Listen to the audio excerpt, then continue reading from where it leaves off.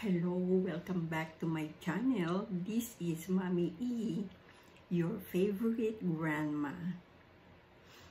Today, brothers and sisters, I am back to make a reaction.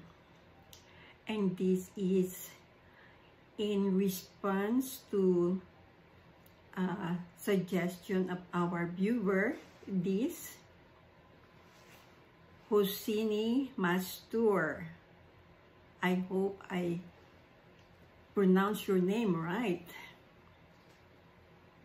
So, the video is Ibn Al-Qayyim's poem to Christians. But before I do that, let me first say a prayer that was said by Pope Francis when he went to Iraq this March. This was prayed during the interreligious meeting with the other brothers and sisters, alongside Muslims, Jews, representatives of different Christian churches, and other Iraqi religious minorities. And the venue is the Iraqi city of Ur. Almighty God, our Creator, you love our human family and every work of your hands. As children of Abraham, Jews, Christians, and Muslims, together with other believers and all persons of goodwill, we thank you for having given us Abraham, a distinguished son of this noble and beloved country, to be our common father in faith. We thank you for his example as a man of faith, who obeyed you completely, left behind his family, his tribe, and his native land, and set out for a land that he knew not. We thank you too for the example of courage, resilience, strength of spirit, generosity, and hospitality set for us by our common Father in faith. We thank you in a special way for his heroic faith, shown by his readiness even to sacrifice his son in obedience to your command. We know that this was an extreme test, yet one from which he emerged victorious, since he trusted unreservedly in you, who are merciful and always offer the possibility of beginning anew. We thank you because in blessing our father Abraham, you made him a blessing for all peoples. We ask you, the God of our father Abraham and our God, to grant us a strong faith, a faith that abounds in good works, a faith that opens our hearts to you and to all our brothers and sisters, and a boundless hope capable of discerning in every situation your fidelity to your promises. Make each of us witness of your loving care for all, particularly refugees and the displaced, widows and orphans, the poor and the infirm. Open our hearts to mutual forgiveness, and in this way make us instruments of reconciliation, builders of a more just and fraternal society. Welcome into your abode of peace and light all those who have died, particularly the victims of violence and war. Assist the authorities in the effort to seek and find the victims of kidnapping, and in a special way to protect women and children. Help us to care for the earth, our common home, which in your goodness and generosity you have given to all of us. Guide our hands in the work of rebuilding this country and grant us the strength needed to help those forced to leave behind their homes and lands, enabling them to return in security and dignity and to embark upon a new, serene, and prosperous life. Amen.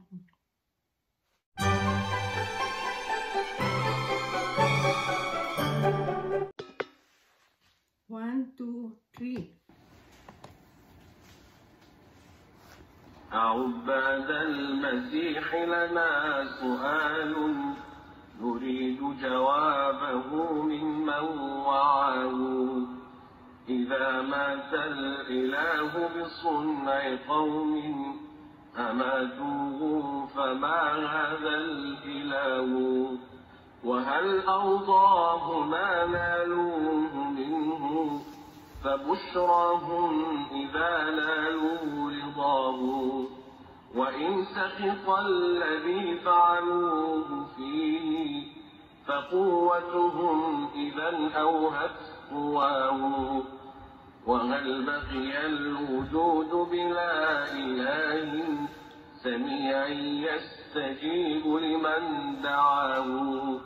وهل خلت الطباق السبع لما ثوى تحت التراب وقد علاه؟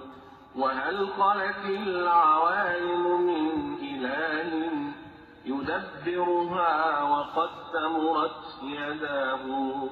وكيف تخلت الأملاك عنه بنصرهم وقد سمعوا بكاه؟ وكيف أطاقت الخشبات حمل الإله الحق شد على قفاه؟ وكيف دنا الحديد إليه حتى يخالطه ويلحقه أذاه؟ وكيف تمكنت أيدي عداه وطالت حيث قد صفعوا قفاه؟ وهل عاد المسيح إلى حياة أم المحيي له رب سواه؟ ويا عجبا لقبر ضم ربا وأعجب منه بطن قد حواه. أقام هناك 9 من شهور لدى الظلمات من حيض غذاه. وشق الفرج مولودا صغيرا ضعيفا فاتحا للثدي فاه. ويأكل ثم يشرب ثم يأتي بلازم ذاك هل هذا إله؟ تعالى الله عن إفك النصارى سيسأل كلهم عما افتراه. أعباد الصليب لأي معنى يعظم أو يقبح من رماه؟ وهل تقضي العقول بغير كسر وإحراق له ولمن بغاه؟ إذا ركب الإله عليه كرها وقد شدت لتسمير يداه فذاك المركب الملعون حقا فدسه لا تبسه إذا تراه. يهان عليه رب الخلق طرا وتعبده فإنك من عداه. فإن عظمته من أجل أن قد حوى رب العباد وقد علاه. وقد فقد الصليب فإن رأينا له شكلا تذكرنا ثناه. فهلا للقبور سجدت طرا لضم القبر ربك في حشاه. فيا عبد المسيح أفق فهذا بدايته وهذا منتهاه.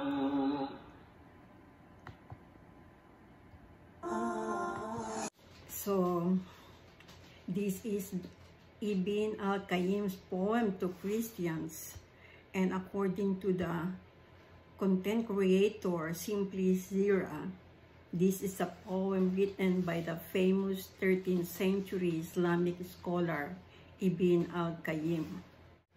In the beginning of the video, it says, "O worshippers of Christ, we'd like your most wise to answer our questions." But I don't claim that I am most wise to answer these questions, but I will try to the best of my catechism knowledge and to my faith in our God, because I believe that we have the same God, as it was mentioned by the prayer that I said in the beginning of this video. And in fact, it is our Pope Francis, who said that.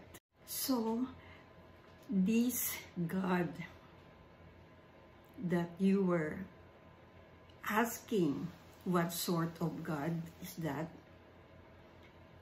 is a God that is both human and divine. Human and divine. You may ask again why it must be so. Jesus, we believe, is a God that is both human and divine. And why must it be so that he must be murdered? Because Jesus must be a true man. Because he needs to redeem mankind from our sin. Then why must it be so? Because when man sinned, man must have the consequence of God's justice. But God is so loving that he does not want us to die, all of us die, because the wages of sin is death. So that is God's justice that is acting. Then why still must Jesus die to redeem mankind? Because the justice of God requires that another human of human nature should pay for sin. But why must Jesus take the suffering and die that brutal death? Well, the redemption must be accomplished by a righteous man, because one who himself is a sinner cannot pay for others. And we are all sinners. From our ancestors, Adam and Eve, we are all sinners. So no one is righteous. No one is worthy to redeem us. Only if Jesus will take our place. Why didn't the angels help him when they heard him cry out in pain? You see, this hour of suffering of Jesus is actually his hour of glory. It is the culmination, the ultimate sacrifice, the ultimate offering, and even God and the angels will be at standstill because this hour must pass. The God of man, who is without sin, who is the righteous, must suffer. Was Jesus pleased by what they did to him? If so, then blessed are they, for they must have achieved his pleasure. This is an hour of suffering of our God, and he is a true man. During this time of suffering, who would be pleased to receive such a torment, to receive such those weeping? But we know the prayer of Jesus, even when he was there hanging on the cross. Forgive them, for they do not know what they are doing. Still, his heart was on these people. Still, his prayers were for these people. But if he wasn't pleased with them, then this must mean they overpowered him. Yes, at first glance, we saw that they looked like they overpowered him because they were able to kill Jesus. But who was victorious? So was the present entity left without a God, an all-hearing being who can hear prayers. This was apparently to refer to Jesus, who was praying in the Garden of Gethsemane. He was pleading to God, Father, if possible, pass this cup of suffering from me, but not my will, but your will be done. So it was very evident that the human nature of Jesus was at work on the first part of his prayer. But at the last part, he surrendered to God's will. So we can say that the suffering of Jesus is God's will. Was he left by God on that prayer? Of course not. Because during that suffering, angels were called to minister to Jesus, to appease his fear of the impending suffering. And were the heavens vacated when he was placed under the earth and the dirt was above him? Now, that's the beauty of the Catholic faith, because we believe that God exists in 3 persons. And during that time that Jesus, the Son,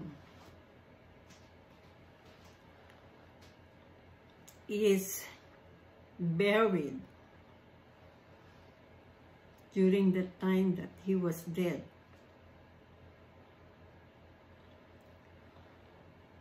God is still alive.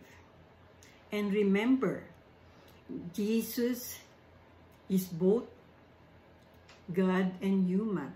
So, if Jesus, the man, was dead, Jesus, the God, the divine, was alive. Therefore, the universe still has its God working and is never absent. God is always alive.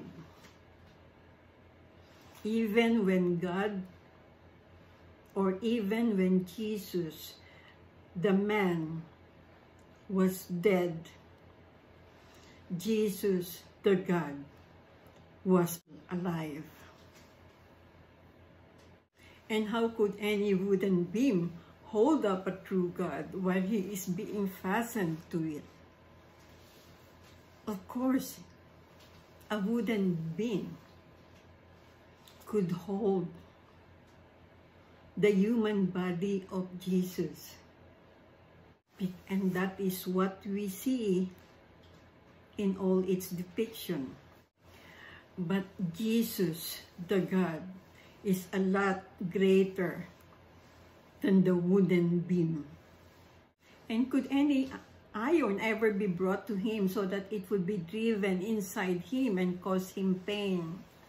I guess I already have answered this. Jesus subjected himself to all this pain and suffering. And all these created things have power on Jesus, the man, during that hour of his hour of glory.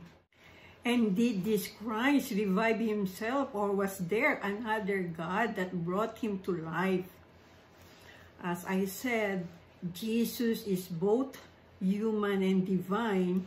So when Christ rose from the dead, it was from his own power, from his own divinity, that he rose himself up. And that was our victory, the victory of all Christians, and the victory of all those who believe in the resurrection. And even stranger is the womb that enclosed him before, which he remained inside for 9 whole months, in utter darkness, being fed by blood. Then he emerged from the womb as a small child, completely helpless, reaching out to be fed. Now, this is the mystery of the Christian faith, the mystery of Catholic faith, the mystery of God, the mystery of incarnation, that Jesus, the God-man, must be born of a virgin. Of course, because Jesus is also a man, he must be born from a woman. That's a very common logic. Thus he ate, drank, and after he answered the call, which comes naturally. So, is this really a God? Of course, of course. Jesus is both God and man. And of course, he must do whatever a natural or an ordinary man does. High exalted is Allah above the lives of the Christians, each of whom will be asked about their fabrication. With due respect, Christians do not fabricate.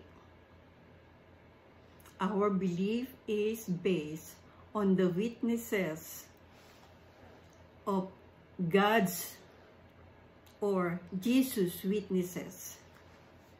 And the Old Testament is about the prophets, God's messengers. Yes, Christians believe in the symbolism of cross, because the cross is the symbol of Jesus' victory God's victory. It is in the cross, it is in the suffering that we are redeemed. It is in the suffering, in the cross. That's why we are now worthy of the promised eternal life. Then why don't you also prostrate and exalt the grave?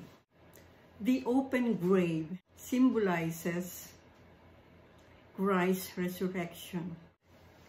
And Christ's resurrection is the sign of the victory of God's promise.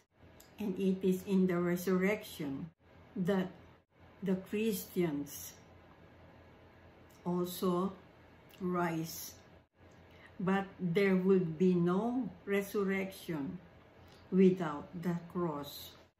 So, that is our belief. That is my Catholic belief.